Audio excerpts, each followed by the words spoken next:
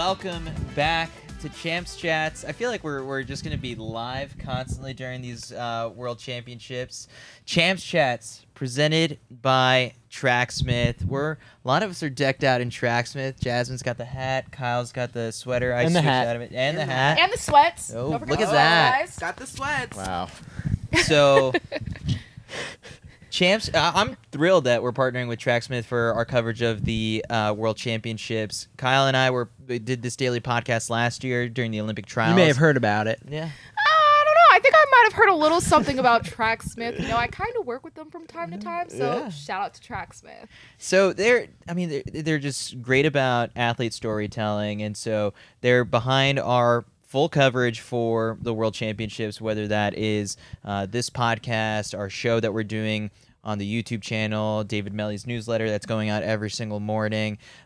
So in addition to that, they've got their own newspaper that if you're here in Eugene, you can go pick up a copy on our front stoop. Oh, And man, they've we got have so many copies on our front stoop. I think they're going to start to go as more people kind of get into town. And so they weren't there for the morning run this morning, but they will be for tomorrow. A lot more people at the morning run this morning than I expected. So we're just going to keep bringing you guys all of the content, whether it's, this show, the other show, all that stuff. So real quick, got to pay the bills. Tracksmith is an independent running brand fueled by a deep love of the sport. They celebrate the amateur spirit and seek to inspire the personal pursuit of excellence. Their summer collection is built for training in hot conditions. I've been a big fan of the silky smooth Twilight tee and the shorts for quite some time now, and they just added some nice fun summer colors.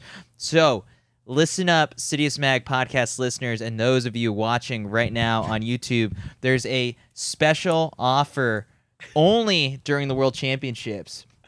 20% off when you use code WORLDS, WORLDS, at checkout. 20% off. That's if you are a first-time customer for Tracksmith, or if you're a long-time customer like us. So check them out today, tracksmith.com. And also here's a little cheat code that's out there too. If you are a first-time customer who spends $150 or more, you get a free Van Cortlandt singlet in navy blue if you go to tracksmith.com. I didn't know about this. /VC promo to add a singlet. And when your total hits over $150, then it goes back down to $0. So it's a really cool thing. And then in addition to that, shop around and use code WORLDS. So if you didn't know, if you're going to look on their website, they've got these really nice gold chains. So if you want to be decked out and spend over $150, there we go. Is that what you ended up getting with the gift card? No. All right. Also, wait, can I just toss in, if you're running and you're still competing and you need a uniform, they got these awesome yellow uniforms. You can check them out on my Instagram because I wore them. They're new. They're fantastic. Not everyone's going to look as good as you, Jasmine. That's very Buy it and wear it. They're fantastic. Super cute. One last thing. So One in last addition to Tracksmith plug. Yeah. Well, in addition to our content, they're also backing Malcolm Gladwell's new hit podcast, Legacy of Speed, which tells the story of the 1968, San Jose State. I wanted to get it right. Track team that not only excelled on the track, but also led to that amazing protest at the 1968 Olympics with John Carlos and Tommy Smith. So you get the whole story behind that over the span of 5 or 6 episodes. They're actually doing a live recording here in Eugene. So check that out. That's Legacy of Speed.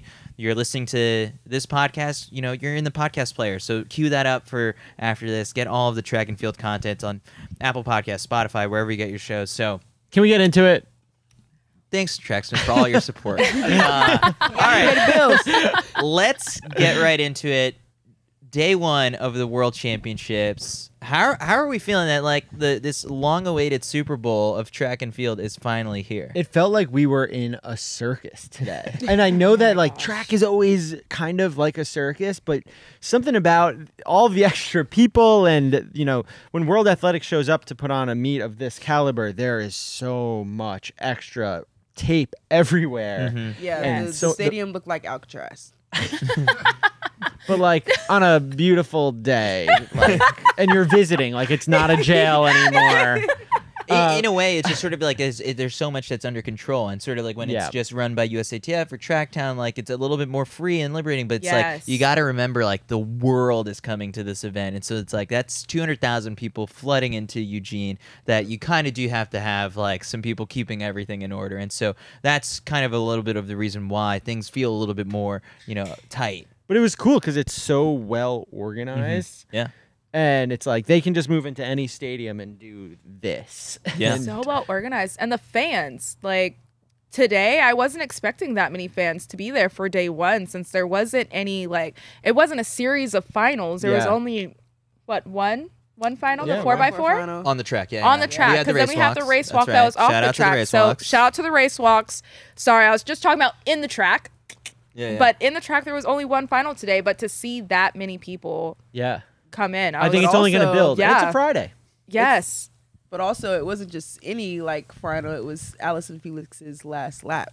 So that also probably played a big part in why the home stretch was so packed today. So the first morning of this first session, so it was like a little bit more preliminary, early rounds, field events. Caitlin, you were at the stadium before all of us, so kind of give us a little bit of, you know, what the, like, I mean, literally the temperature take of what it was like at Hayward. You know, when you walked into the stadium, you saw U.S. championships, but this time around, it was like there's people repping all different countries. It felt different. Yeah, it definitely felt so much different, but it was so much cooler too. It was like you're walking into, it's the same arena, the same town, but it felt like you were walking into a completely different atmosphere.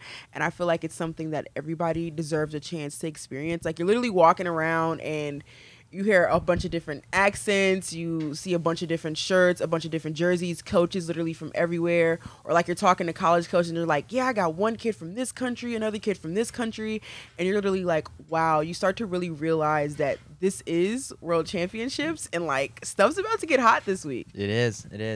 So that's a concept I never really thought about. It's like, as a college coach, yeah, you do have kind of, you're invested in all these different countries. That's kind of actually pretty cool. Yeah, well, it's cool seeing like the people that you've watching the NCAA now all of a sudden having new uniform on that's like not a U.S. jersey. Like, oh, cool. Sometimes I forget that these college kids run for other countries, and so it's so strange to be like, oh wait, you run for like Team Nigeria or Canada. You're not an American. It's like, I wish you were on our team. Everyone why are you come not join over USA. here?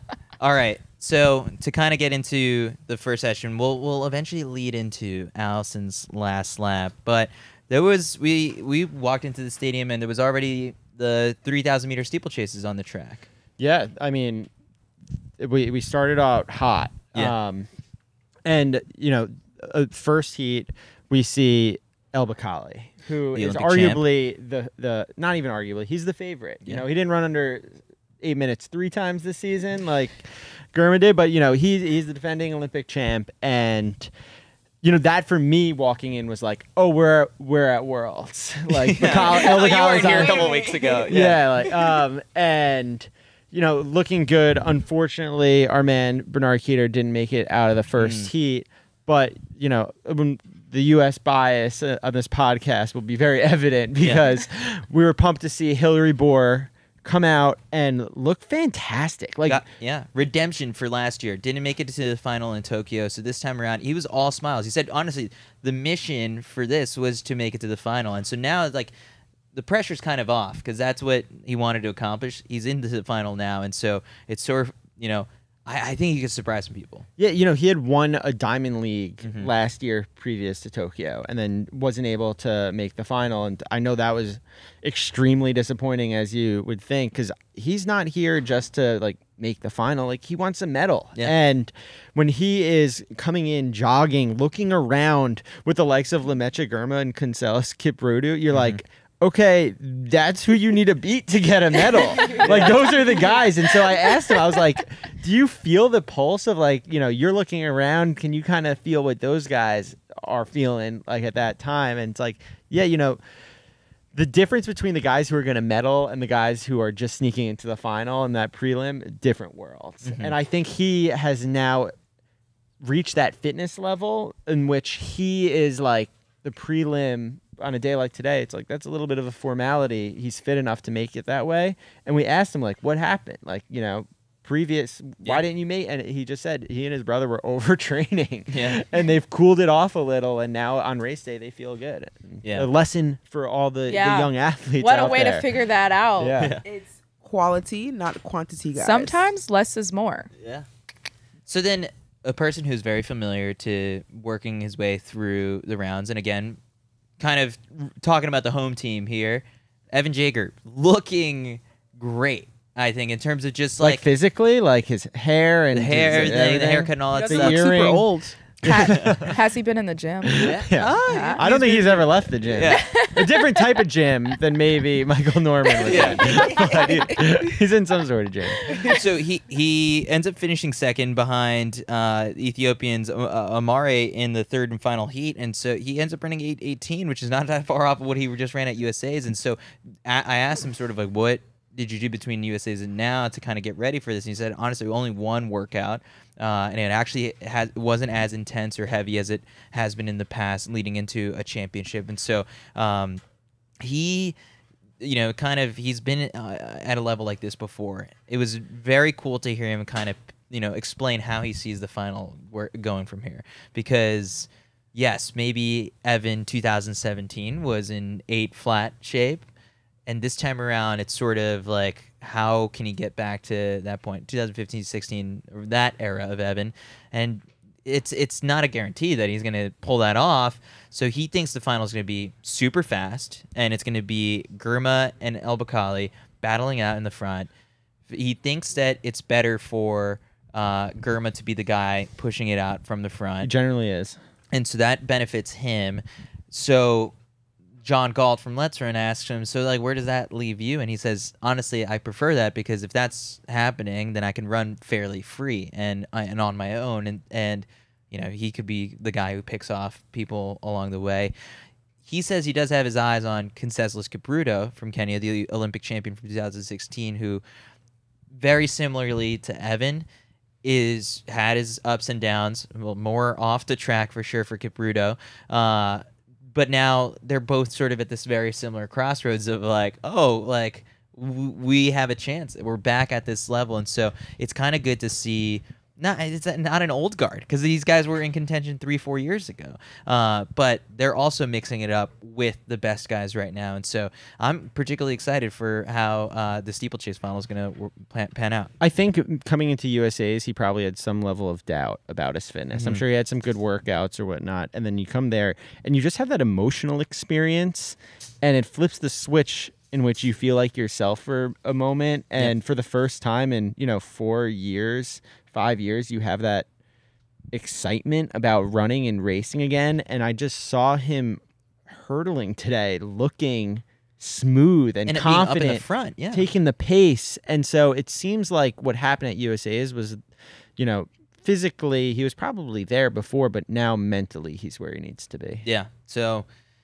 a locked in Evan, I don't know. Like, there's really no need to be like, Evan is going to medal or anything like that. Because, like, at this point, everything has been special to kind of see unfolded. This is a good season. And if anything, like, it's a stepping stone to get back, possibly to next year. And so another quick thing for the people wondering, it's sort of like, did Evan talk about Coach Jerry Schumacher taking the job at the University of Oregon, and now the Bowerman Track Club is, there's talks that they're going to be moving to Eugene later this year. He said he's going to talk about it after the finals. So there were questions raised, and he said he's going to address it all after the final. And that's, just him kind of, he's focused on the championship. Well, something that I do just want to give appreciation to, and it's not like a slight at any athlete who's any other way, because like talking to athletes after prelim is interesting. Like, the job's not done yet, and you're going to go cool down. But Evan gives the press all the time that he has after a race, and it's just, I really, he's an open book. He's happy to talk. He's super candid and honest about everything. And so for a guy like him who's willing to like hang out in the press section for like a half hour after races, answering every last question that anyone might have, I respect it. You got to respect the distance. He's focusing. We'll talk a little bit more about Fernandad Omanyala later, but he was another one of those guys today who like literally told everyone his life story of how he got to the United States. because of the visa issues. But all right, so aside from that, we had some qualifying rounds. Women's shot put. Chase Ely looked fantastic. One throw and she was done. Very similarly on the men's side, Joe Kovacs one throw and he was done. Was Krauser out? I would think the very first one. Very first one one. and literally done. walked past like in the stands, and I'm like, wait, did he only just like throw one throw and walk off? Throws one. I look over and his sweats are already on. Shoes were off. Yeah, He was going to do whatever. yeah. I mean, it's just all business, and those are the people who are favorites for a medal, and so it's just really funny that they have to go through it. We had Maurice Green on our show earlier, and he's like, I had to run 4 rounds, and like that's exerting a little bit of energy. And for some of these people, it's like sort of like if they've medaled before, just give them a bye to the final at the next World Championships. But Chase Ely looked good. Yeah, well, before we dive into this even further, I do want to explain the qualifying for those at home. So in the field events at Worlds, it's not just a matter of taking the top 12, which is, one way of getting into the final. There's also a qualifying mark. And so, for like example, in the women's steeple, it's 18.9. And if you throw over 18.9, then you're in the final. And so Chase was saying basically she did a couple warm-up throws, finished just underneath the 18.9. I think she said she threw one over, and then was basically able to you see what you have to throw and just target it. And she's someone who's thrown a couple meters beyond that pretty regularly. So for 18.9, you're not throwing 100%. So she just is like, oh, I need to throw it right there. And just throws an 18.96. And it's just like, all right, I'm going to cool down. Did exactly what needed to be done. And I think that's always, it's remarkable and fun for athletes to do that. And also want to give a shout out to Jessica Woodard because she made it onto the next. Survive and Advance is the name of this game. And kind of leading into the men, I think we had three of the Maggie 4 men Yoon also made making it in. Adelaide so, just outside, unfortunately. Just absolutely amazing. I'm like, U.S. is out here really throwing. I love it. Another qualifying round that took place, men's long jump. Marquise Dendy. Is Man. Marquise back? Marquise Dendy is indeed back. I don't think he ever really left. He just needed to he left get... a couple times. Just injuries. He came back. It He had was like 3 injuries, major though. surgeries. That's what I mean, though. He never truly left because every time he's came back from that injury, he's right back on the ball game, and that does not happen for everybody. So again, another remarkable athlete that shows he's always going to count on himself and bet on himself. Well, so I had a chance to speak to Marquise after, and because the two of you share something. You guys were both members of what we team? were making like the NACAG team a decade ago. Caitlin's like, Kyle competed at NACAG? I took my mask down. I was like, remember you me? guys are gonna make it. You're gonna stop making me seem like I'm ageist and like I'm telling you guys that you're like 60-something years old. Okay. She is very ageist. I'm not. But so I spoke to him after about a few different things. One, he jumped 8.16, which is a really solid jump for him. And on his second jump, he jumped far enough that he was going to make it in. But he was saying like, I was feeling it today and I was feeling good. And he, at USA's, he didn't jump as well as he wanted to. I think he said he finished 10th at USA's. Yep. And now today he comes in and he's jumping well and he's feeling good. So he decided to take that third jump beyond what he needed in terms of qualifying, because when you've got an opportunity to gain some confidence, and he extended quite a bit on that third jump in the series. But I asked him, I was like, you've been the hell and back, and he's like, and I don't think everyone realizes what he's gone through. The one thing I then said was like, what's the difference between you now? Like, what's your advantage now at 29 that maybe you didn't have when you were, 18, 19, 20 years old? And he said he sleeps now. Yeah. He said he used to sleep like maybe 6 hours, and he's like, now I'm getting like strict 10.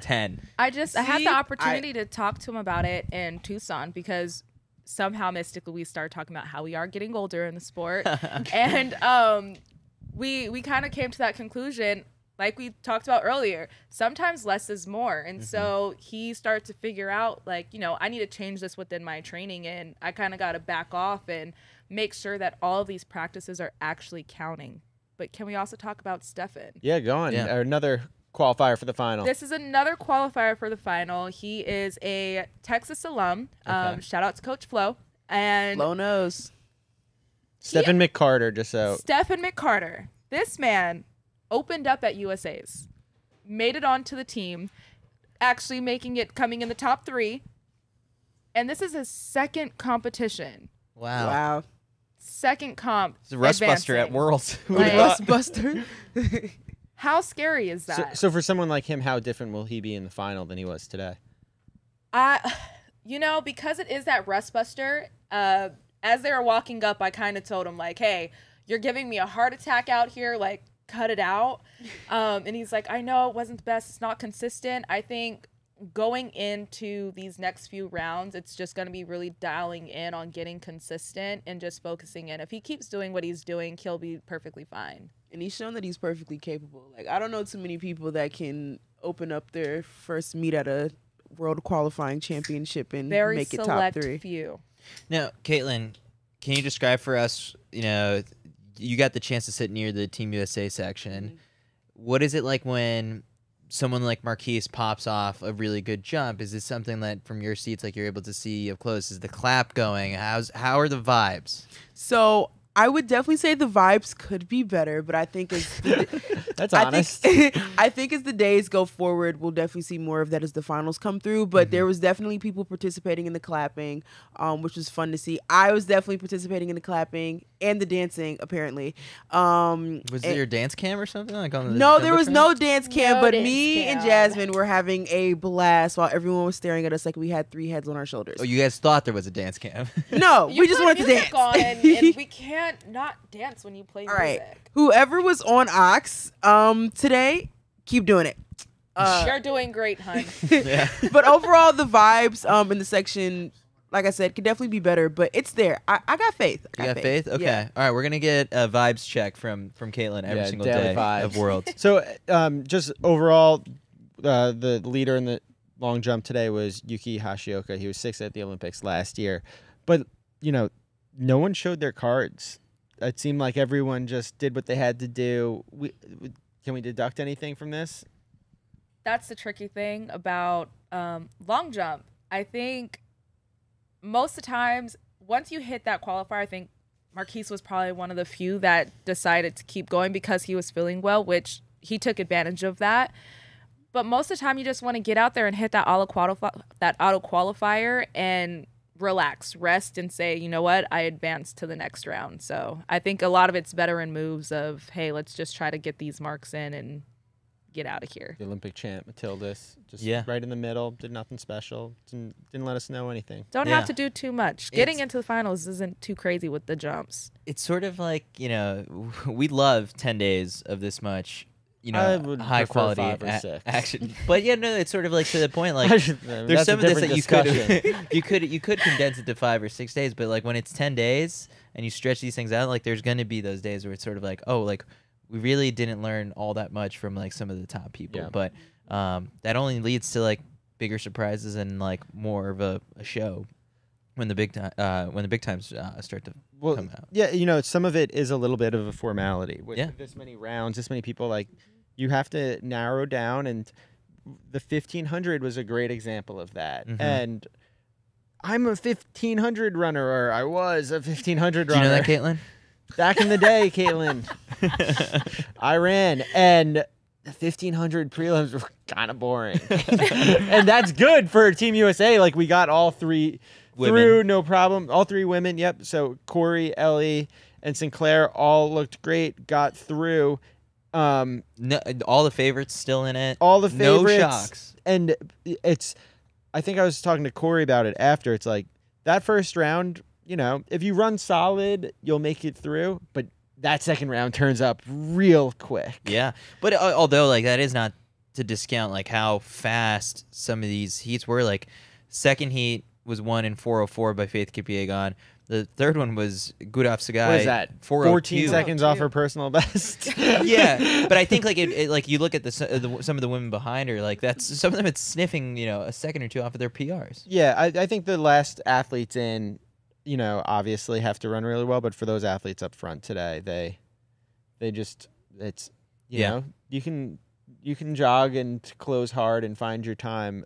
So it's similar to the long jump. We don't have that much takeaway except for the fact that everyone's healthy. We got 3 Americans in, Something that, and Chris, I know you spoke to her, that was really cool to see was Adele Tracy. Yeah, Adele Tracy, who a lot of people may have remembered, as an 800-meter runner competing for Great Britain, but actually, grew up and spent quite a bit of time in Jamaica.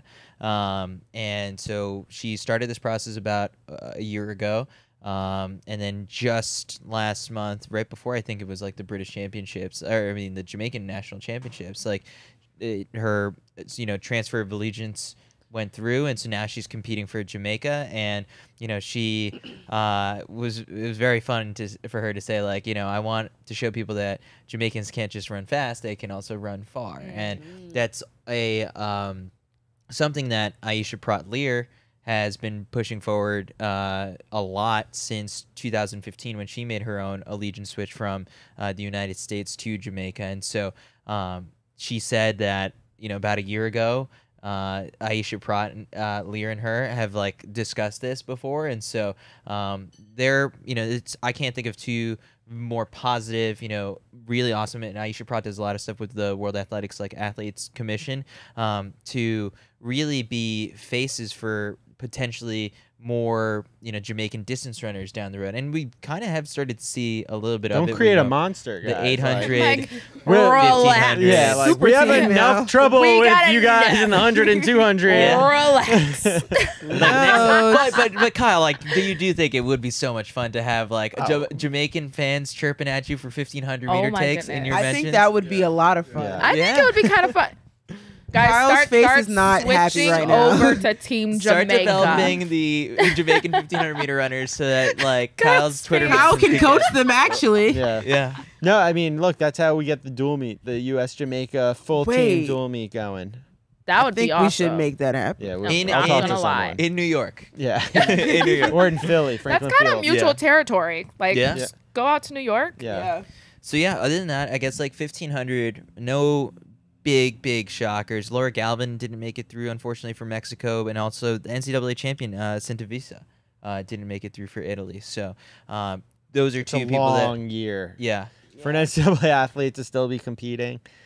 So that was the 1500, and then what else we got in that later session? We have the men's Men's 100. 100. Oh, how could we not talk? Right. about How can we not talk about the I mean, men's there's- Talk about 100? Frederick. Okay. We starting with Frederick. No. We got to No, build we gotta- up. let's- You gotta build Let's up. build Frederick. up. Let's start with to Marvin. Fred. Marvin very Mr. openly in Frederick. the takes the win. He said that was the easiest 10-0. easiest 10 he's ever run in his career. So what He's does that not mean afraid he's to gonna think. run next? I think Maurice said it best earlier that USA Champs is really, really difficult. And so when the Americans get to come to a world championship or Olympics, typically, it's way easier. That pressure is kind of taken down a notch. And so getting through those rounds is a lot easier for them. Yeah, because who's better, the 8th athlete at a U.S. championship or the 8th athlete in a world championship? Ooh. U.S. Gonna champs ruffle a for lot of sure. In the feathers 100? there, In the Kyle. 100. Yeah. No. it's- Definitely. I mean, when you look at the statistics, even if you look at women as well, it's kind of, you look at our finals and that right there could be an Olympic final. Most of them are Yeah. all running under 10 seconds, under 11 seconds Don't for the get me women. started on that 100 hurdles. So, Very deep. yeah. Oh God. It's insane and it's remarkable. And I think it says the strength and depth of Team USA. Yeah. Yeah.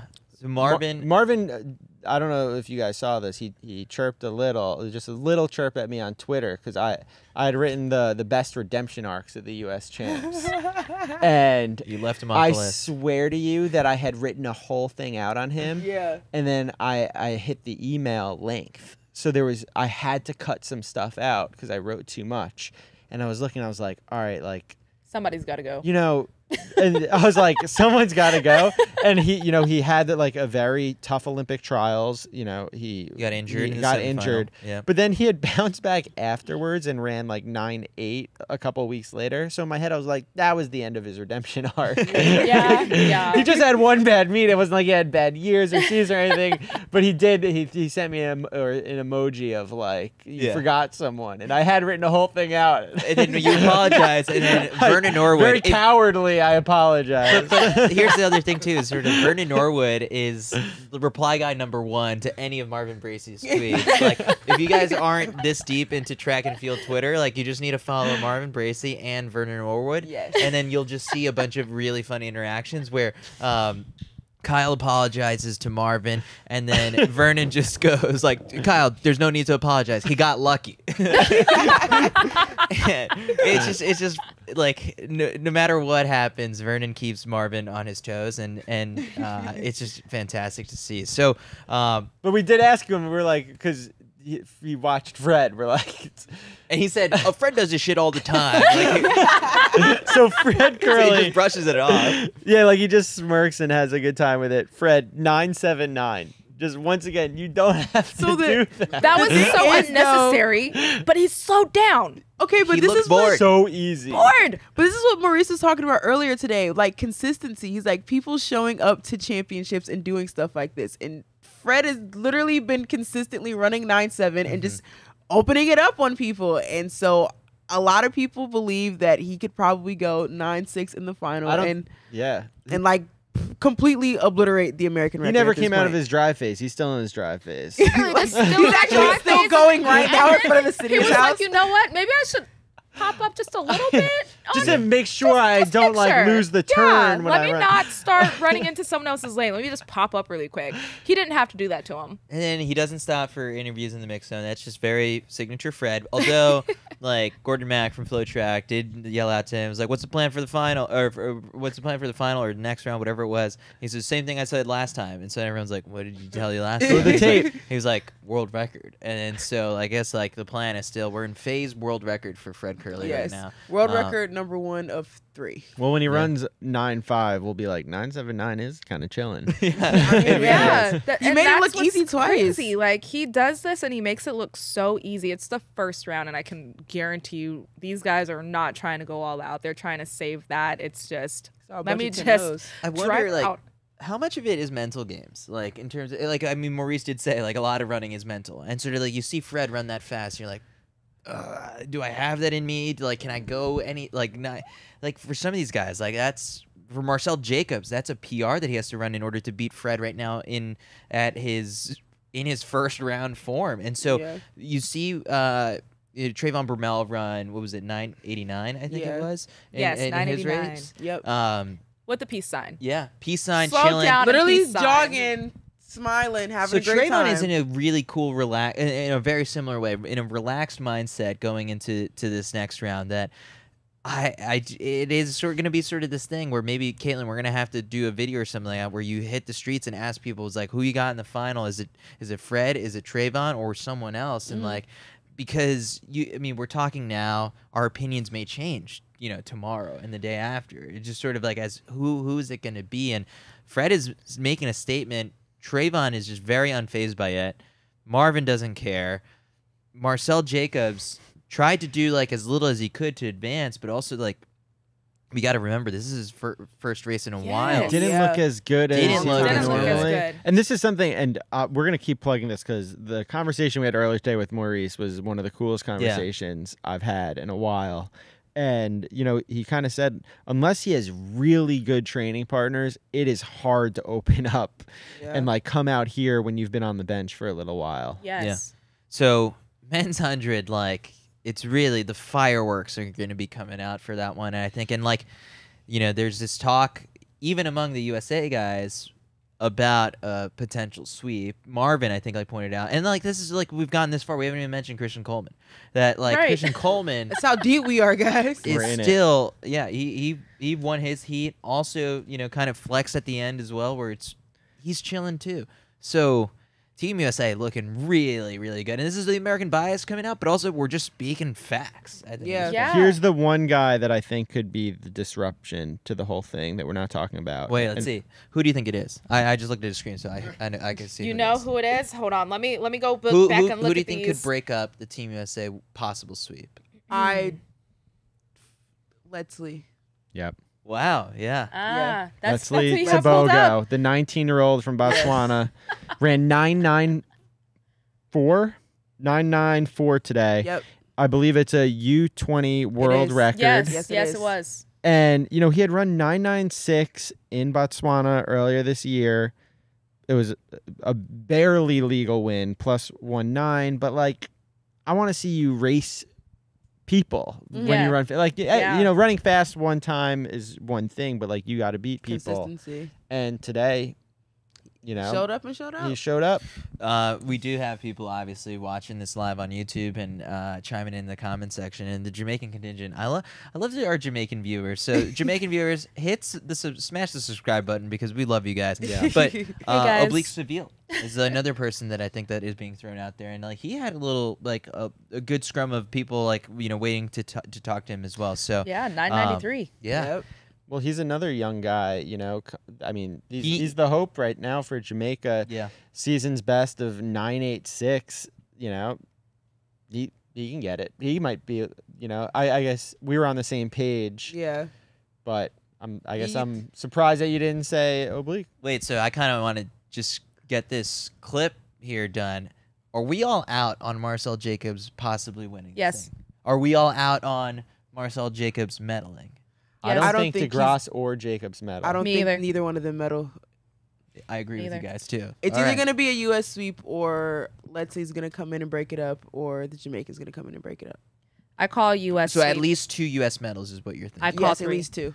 Jasmine's calling 3. They We race haven't each even had other all the time. semifinals, but They literally race each We other don't all have the time time. to talk Yeah. between the semis So- and the finals. Yeah. It's like 2 hours, so that'd be Yeah. an emergency podcast. emergency podcast. Everyone back to the house. Come on, let's go. How many medals do you say? I think we definitely go 1-2, and the question is, do we go 1-2-4 or 1-2-3? I think I'll join Jasmine on this one. I'm gonna Do you go with the sweep. But I'm not What is- convinced it's definitely Fred. I just want to say that. I'm not totally convinced it's Fred either. Am I partially biased because we once did after the final lap with Trayvon and For I, 2.5 loved hours? Trayvon? Yeah. Do you think that there's any possibility of us getting top 4? Oh, 1, 2, 3, 4. Ooh. Like, is there a Ooh. slither? Yeah, in your you know, heart there's. that thinks I that we think can do it? there is There a chance. is. It's higher than you think. It's not on the bottom level. yeah, I think. that's not a far-fetched thing to happen with Team USA. It's not far-fetched. No. Has that ever happened with any team? Well, so before? here's the thing. Like, if they do go 1, 2, 3, 4, then there's no excuse for The relay. relay. No, No, okay, we but just there don't run is the an relay. excuse. We just don't run it. We go. We just, like, You we guys did what have we it, needed to it's do. fine. We proved ourselves. Yeah, we proved ourselves. But we all know relays are not just speed. What is that stick gonna do when it gets around the track? But completely Yeah. different conversation. Do you want to tell everyone about the Ferdinand story? We didn't even really fully dive in. Okay, so Ferdinand Omanyala, the African champion, Kenyan national record holder, he's actually one of 2 guys this year who has beat Fred Kerley because he did it at the Kipkeino Classic out in Nairobi, Kenya. So he's a strong contender. He's up. He's tied for I think the 2nd or 3rd fastest time in the world this year. But 2 days ago, we just started to see all these tweets pouring out about how he's still in Kenya and he's having Yes. trouble coming to America because he's not the only one. There have been a slew of athletes who've had lot of visa issues, which hopefully maybe if we do get the chance to host another major event like this down the road, that it's something that could be a bit better. But okay, so then Omanyala is in Kenya yesterday, which is kind of crazy to think about. Insane. You see a tweet of him finally this morning saying that he's got his visa approved, or late last night, and he's going to get to the United States about 2.5 to 3 hours before his race. And we talked, again, you guys have to go back and watch this Maurice Green interview that we did earlier, because he does say, like, coming off the plane, I wouldn't bet on him, or I would bet, and most likely I would bet against him. So Omanyala, he makes it through to the semifinal. I saw him in the mix zone, and I said to him, "You made it." He goes, "Yeah, I made it." And he was all smiles. He was also talking to every single reporter for so 10 long. minutes. There's no one sleepier in the building than him. It's an important story to tell. And so, okay, you sat through and listened to Yeah, his, he his came interview. straight from the airport. He hadn't checked into his room. Straight or, You from the think he's airport to asleep the right track. now? I hope he's Absolutely, asleep. he's asleep. He is knocked out right now. You think he I don't- ate? No, You don't think so? How brutal would it be if they're like, you've been randomly selected for drug Oh testing? my Oh gosh. God. That would Oh be my so goodness. So I would like no. what else did he say? I mean, honestly, he was downplaying it so much. It didn't seem like it was that big of a deal. I asked him, I was like, "You've beaten Fred Kerley before. They raced earlier this year in Nairobi. It's like, can you beat him?" And he said, "Yeah, I think I'm gonna try." Yeah. So it's not like he's even changing the goals or the plans Mentality. or anything. Mental. And I think he's a young dude. He's only been. It's funny, like he's now a medal contender, right? Like when you run as fast as he has, then you're now a medal contender. 2 years ago, if you go back and you look at his personal best, I mean, he's a former rugby player turned runner, and he just said like the pandemic That's was so opposite. yeah. Wait. So he said the pandemic, he was able to get like amazing training. And he started focusing on it. I asked him, he said he really misses rugby. Wow. But he's all in on running. He's like a really young talent. And, maybe kids just don't need to sleep. Can I So just say that sometimes when traveling, I have the best practices. I've had the best practices as soon as I'm off the plane. Really? Okay. But Michael Johnson's tweet, did you see that? He said it's day 2. day 2, No. that's exactly what I was going to say. It's day 2. It's always those days after. So we'll see how he's looking. So the video interview with Fernandad Omanyala is up on our YouTube channel. We got all these interviews pumping So, on our YouTube channel. You got to make sure you're subscribed to this. Go and watch all of our videos once this podcast is done. Really quick, kind of like you mentioned how he's downplaying it. Can you two take me sort of into the athlete mindset here a little bit of like, you have all these reporters and people asking you, it's like, I can't believe you're here, and also it's like, isn't it so crazy that you just got off the plane? Like, do you have to kind of trick yourself a little bit to maybe think it was like, actually this is not that crazy, not that crazy? Yeah, he successfully did that. Yeah. It's just something that's out of your control at this point. Like, you are here, you're here to compete, you made it. Why harp on it? And that's almost the surprising thing. And it seemed like he had almost reached nirvana in the situation. Like, he was talking about it like it was like an outer body experience. Like, honestly, it wasn't even affecting him that much. But it's like, you're here now. Like, what? No, you can choose for that to be your excuse. 100%. If you fail to do what you're here to do, or you can just kind of own it, say it happened, move on, and just work with what you got. Absolutely. The best thing you can do is just focus on the things that you can control. And that was something he couldn't necessarily control. And so you just have to play that role with it. And, hey, I got to take advantage of what I can control right now.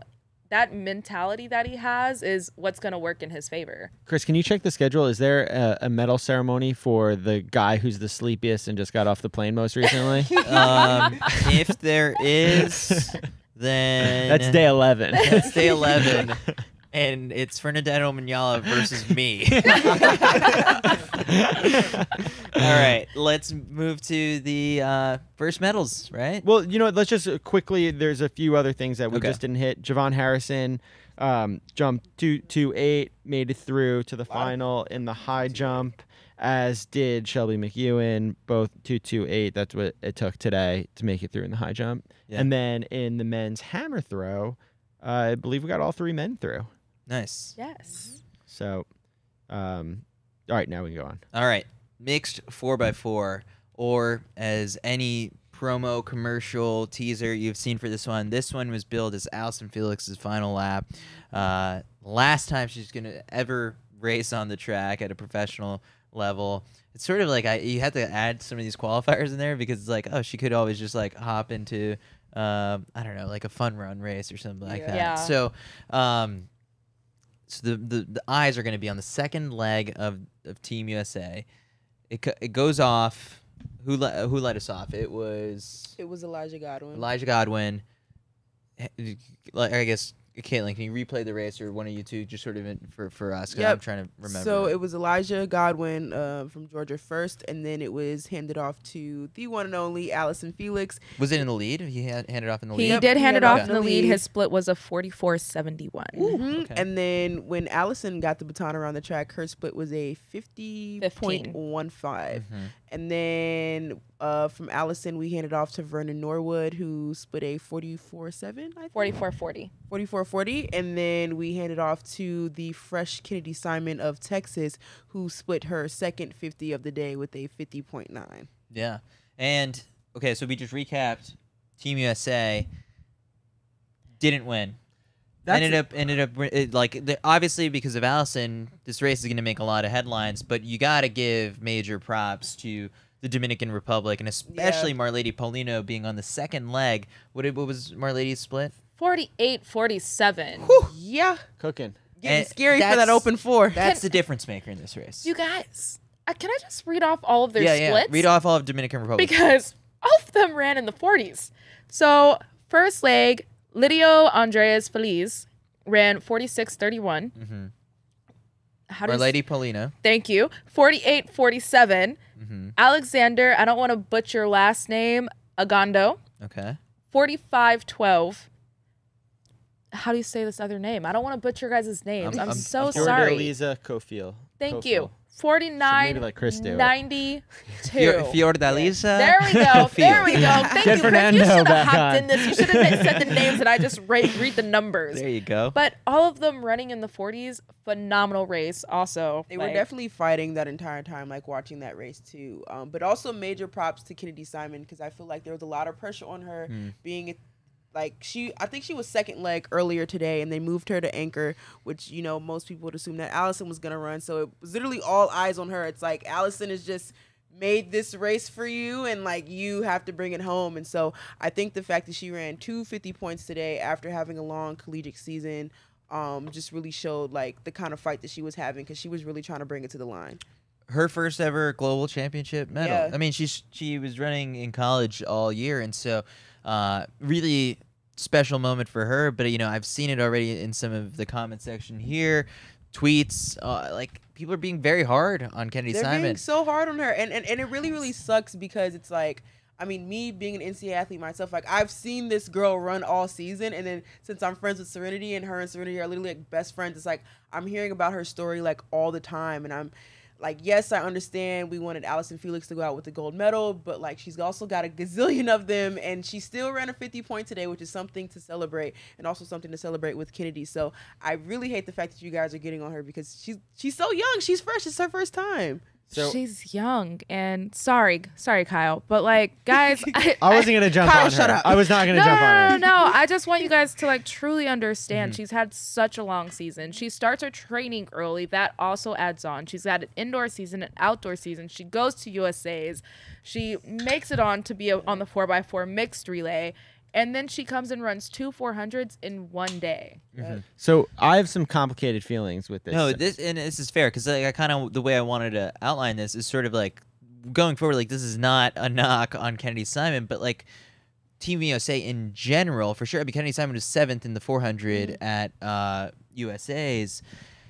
They've got plenty of toys basically for ammunition to really stack this relay. And I think Can I dive in? Yeah. I think Bianca talked about this on Twitter. She was like, this is not to knock anybody who ran today because they all ran their asses off. But if you got to run the relay you want to win it, and she personally believed that was not, USA did not run a team to try to get gold. They ran a team to run a team. So I have complicated feelings with the mixed 4x4 and I'm vocal about it. I think it's a stupid event. Agreed. I don't think we needed it. I think the Retweet. 4x8 and the DMR would have been a much more appropriate thing. If anything, we DMR. need less events in track and field, not more. But Retweet. it is an event, and it's here, and people take it seriously, except the U.S. Yes. And I don't know why we're throwing away what should be a lock of a gold medal. We have crazy depth in this event, and it's day one, and there are the athletes, and I think initially, a lot of people, it's how did we not win this? But you look at the athletes, they actually ran great. The team that we put out to run through 10 ran well. So this is not a knock on them because they all individually ran strong. But I do just think about our bench and how many athletes we have that maybe if we would have just input one of the stars, and look, I get it as an individual, your primary event, for example, a thing her primary event's the 800, she's the Olympic 800-meter champion. But if you put her in this race, do we win gold? And it just feels maybe, and that's not that shouldn't be put on a thing, but there is probably 6 athletes that we had on the sideline that if maybe we swap any one of them, and I guess I'm a little surprised that none of the one athletes that could have been swapped was like, yeah, I'll take a gold medal. Well, the other thing too here is like to go back to your point of like other countries taking this a little bit seriously. Marlady Polino has the 400 to focus. Femke Bowl, Femke Bowl Yes. was subbed in for the final. Yes. Because she wanted another medal. She got a silver out of this, and she's got to come back and be in top form to contend against Sydney McLaughlin and Dalilah Muhammad. Like now she's on to a degree tired legs. My thing is like people, but see, I feel like at this level you can't use tired legs as an excuse because you train to literally do stuff like this. And then also when you look at people like Britton Wilson from the NCAA, like literally pulling off what she did at SECs, it's like if she can run 50 points and have PRs and run 48s in literally less than 2 hours, I don't understand why you can't do all of these 400s with like days spread apart.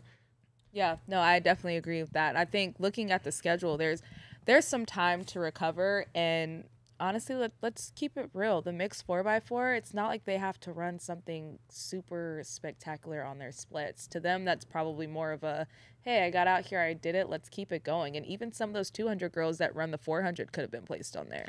What I did notice sort of in the mix zone is like, while Team USA, like, you could kind of visibly see it a little bit. And Jasmine, you were with me like in the interview, like watching some of the interviews that like, they themselves are also very disappointed with bronze. So it's not just the fans who are out there and people who are just like, man, it would have been nice for Allyson to go off with a gold. It's sort of like, no, Kennedy Simon's upset that it's not gold either, and Elijah Godwin's also disappointed that it's not gold. So like it does come down to I watched Team Jamaica come through in the mix zone visibly upset. Oh, they did not want to do any of like the interviews with the own Jamaican media because like they wanted a gold medal, and sort of like that's sort of the thinking that I think Team USA has to have, where it's sort of even they, I think, maybe could benefit from adding a star or two onto those relays. I think the problem boils down to the fact that at the end of the championships, the U.S. will have the most medals and the most gold medals, no matter what. And so like we're not really fighting for that position. Like, oh well, we've got to get this one. Yeah. Right. Because like if we want to come out with like the most gold medals, and it's like, no, this isn't the make or break, and so I feel like we let it go a little bit. But also, there's prize money on the line. Yes. And also, like, why do something if you're not gonna try to be the best at it? Like, whether you're just why just go out there to be the best. Yeah. So that's why like to your point, a DMR mix it up, because that's not a guaranteed U.S. gold medal. Like that's a Kenya one possibly, or some of these other countries, Spain or anything like that, could be really strong contenders. We're far from a guaranteed gold medal in this, as we've learned. But look, like, are there a couple combinations that maybe we could have got it today? Yeah, I like to think that. And again, not a knock on any individuals, because they actually all ran great. And you see the splits, and you see the final time, and the people we put on the track ran well. Is it required to run a mixed 4x4? Well, we qualified for it, and I think now our medalists, I think like it guarantees the next year's or something like that. I think they're working on World Relays is going to be the qualifier for future Olympics. I think that's how that's going to work. But so this isn't going away anytime soon. So we got to get our act together, I think. Well, at least at the DMR if you're not going to get rid of it. Yeah. Well, my thing is if for Team USA, not for, because other countries obviously are taking this mixed 4x4 serious, right? So I feel like if Team USA feels like it's a compromise from these individuals and prospering in their events and the 4x4, why are we entering in it? Well, it's also sort of like, and last year with the 4x4 at the Olympics, like there were probably some people who ran the open 4 who were a little disappointed that they weren't part of that relay. Yeah. Instead, they added someone like Dalilah and a thing to the the relay in the final. That do you think it changes things if we move the mixed 4x4 to also the last final day, like in the schedule, so that if those big stars, we can throw them into the 4x4, but also have some of these players that contested the 400. I don't think other countries are going to have that depth to be able to. That's the challenge that's just there. The US. Yeah. So, but like, yeah. So it's we got to fix the mixed 4x4 if it's going to stick around. There's probably a lot of conversations we Yeah. don't have insight to that were happening behind the scenes, but overall, because we love track and field so much and because we're patriots, we're disappointed with the bronze, and that really speaks to the character of because we America. really care. Because we really love track Yeah. and field. All right. So last thing, Allyson Felix did hundreds of interviews in the mix zone today. She finally did get around to us. Kind of did ask, sort of like, so this is it, right? Like you're done, and she was like, yeah. And Come back on the 4x4. so I said, you know, what is, because this is the big question. Like you have a star like that, you don't want them to just immediately go away, like you never see them again, right? And so it's like, what are you gonna do to kind of remain close to the sport? And so she's kind of already laid the foundation for some of the post, you know, professional track and field career. She wants to continue to be a major advocate for mother athletes, and that's not just in track and field, and continue to push for childcare. And so in some way, shape, or form, Allyson Felix is still going to have that footprint on the sport. And so, you know, it was really nice to hear that, like, you know, she's still going to be out there for, you know, probably rooting for Team USA, and hopefully, you know, lifting up some of these other future stars. Do we have room for her in the budget to come on as a CITIUS MAG analyst? No, because we spent all the money to get Caitlin awards. Oh, yeah. Also, All right, this is I quit. Yeah. For the Hi, sport. Caitlin. Oh, everything is great for the It's all sport. for the sport. This is going to kill me just because we didn't mention it, because I'd said that the men got all three in. Before we end, I want to mention that all three women got in the hammer as well. Okay. Yeah. Good. So good you little know. right. We Good lost- serious guy. Thank We you. lost Deanna Price, who had COVID, Yeah. and she lost 12 pounds right like in the last week or two with Yeah. COVID, and so she was a scratch, the defending champ. But we still have 3 Team USA members in the final. So Kyle, really quick, pull up the schedule for tomorrow so we can let the listeners know like what finals we have tomorrow on tap. But first, tomorrow, 5:30 p.m. Eastern Time, CITIUS MAG live from Worlds on YouTube. Our guests for tomorrow are slated to be Vin Lanana, one of the guys who was very instrumental in getting the World Championships here to the United States, and also Olympic silver medalist in the shot put, Raven Saunders. So then, you know, that one's going to be a lot of fun. And then, you know, we might have some other guests pop up and surprise us. Like today, Bryce Hoppel didn't tell us he was going to come by to the house, you know, for until like maybe 30 minutes before we started the show. And so we're going to Love be that for very us. fluid in terms of just like anyone's welcome to, you know, be a guest on the CITIUS MAG Don't say that. live that competed. Not just anybody. I still wouldn't be. Or in a person walk But you know, up. it's exciting. I You gotta have a medal. had Joe And a world record. Joe Kovacs was like, I see what you guys are doing at CITIUS MAG. You guys are throwing beanbags at like my face because he sees that we have a cornhole set back there, and he's like, so I'll be there on Monday. I'll bring the medal, and also let's do some steaks. And so we're gonna have a big throws day on Monday, but. That's what we have, a show to look forward to tomorrow. Vin Lanana, Raven Saunders, and a couple more guests. Hopefully. Finals, men's hammer, women's 10,000, men's long jump, women's shot put, and the men's 100. Stadium's gonna be packed. Woo! All I'm right. excited. Before we close it out, Oh my! Here he goes again. Hayward Magic is a presenting sponsor of this show. So they're pushing the sport forward, sharing the stories of like the athletes that make this such a great sport. They've got some really cool content that's coming out of the Mix Zone as well throughout the next 10 days. So be sure to follow Hayward Magic on Instagram. Hayward Magic moment of the day. What was your favorite moment of the day? We'll go around. Kyle, do you want to start us off? I have to start us off. Hayward Magic. All right, moment. I'll You start. start us out. I will start us off. My Hayward Magic moment of the day was seeing Fernandetto Mignola in the stadium, because it took a little bit of magic for him to get to the United States in the first place. And the fact that he pulled it off, and not only that, managed to get through the first round of the 100 after all of that extra stress that was added within the last 48 hours. My Hayward Magic moment of the day is Fernandetto Mignola. I'm gonna take Marlady Polino. 48, what was it? 48-4? Crazy. That is Something magic. fast. Yeah. For me, I gotta go with Stephen McCarter, because this is your second track meet of the year, and here you are. Wow. I'll go with Femke Bol. Okay. I think she also split 48 today as well, right? Yeah. yeah, so I'll go with that. Did you know we learned this in the mix zone? We were just kind of looking up random facts. Netherlands, tallest. Because we saw how tall their whole team was. Oh my God. I got so happy because I was like, well, now I don't feel weird. It's like the only tall, like meaty 400 person. So okay. All right. All right. Let us know your Hayward Magic moment of the day in the comments section. You can tweet at us at CITIUS MAG. Be sure to follow us on Twitter, Instagram, subscribe to the YouTube channel. We'll see you guys back live here again, 5:30 p.m., CITIUS MAG live from Worlds. I love track and field. It's okay. I guess I love Retweet. it sucks. Retweet Chris. That's blasphemy. Not Kyle. Retweet Chris. Allyson would never say that. Allyson would never say that. Play the music back. Good night, everybody.